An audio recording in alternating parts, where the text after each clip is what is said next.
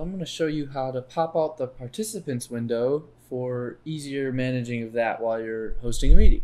So to view your participants in general, you're going to click this from the toolbar down below where it says Manage Participants, and that will open up your participants window over here. Now you may have had the chat window open as well, but it'll show up on the right hand side.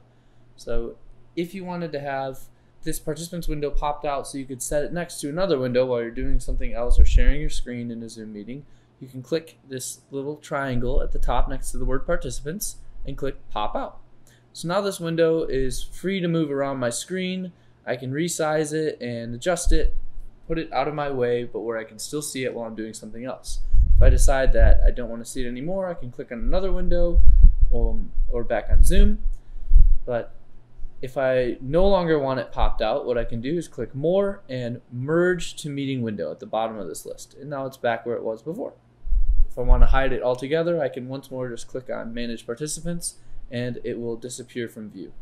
So one more time, I can click Manage Participants to see the list, triangle pop out to pop it out where I can move it around and resize it, More Merge to Meeting Window to put it back where it was, and Manage Participants to once again hide it.